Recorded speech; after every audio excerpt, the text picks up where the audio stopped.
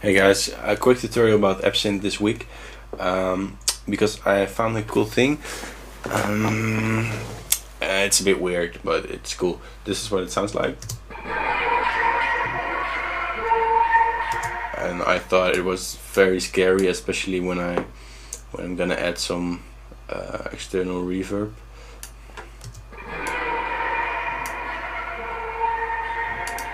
Could be a cool sound effect or for in the drop. So what I did is I'll try and reproduce it in the second oscillator. I chose granular as my mode, and then from the factory library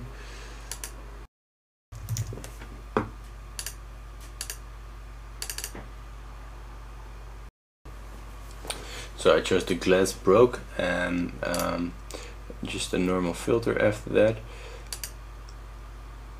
and that filter is modulated but just a tiny bit.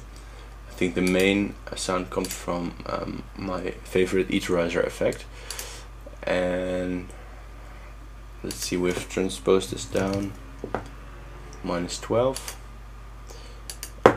and timing is on 10, density on 5, and these are just I can tell you why this works. These are just things that you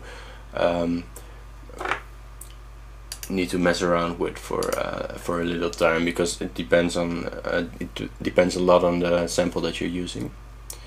So now we got pretty much the same sound,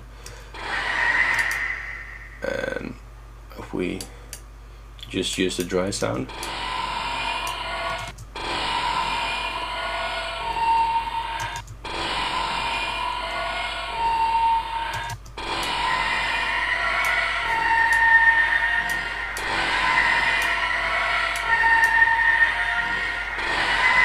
and I really like that sound. And if you're wondering what you could do with something like this, what I would do, for example, is I make audio out of it, and then I would use, well, let's stay in Absynth territory, let's use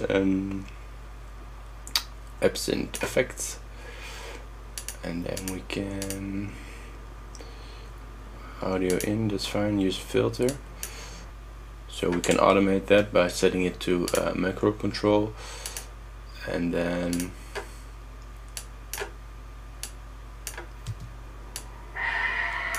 learning the automation.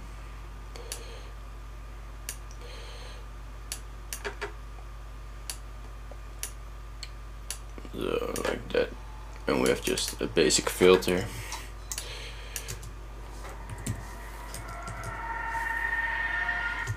And this would be the perfect sound to use before a drop, instead of the boring noise sounds that everyone's using.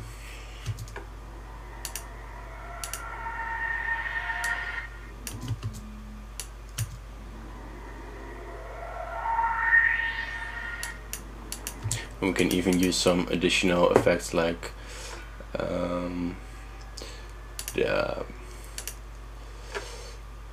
this one.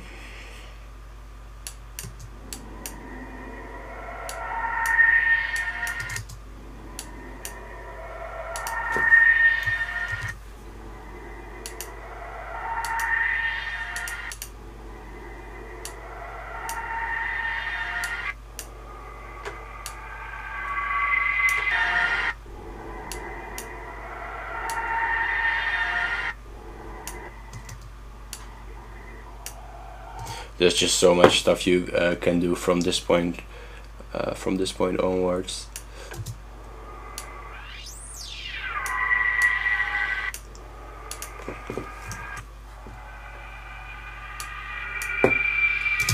So that's a quick little idea. Have fun with that, and see you next week.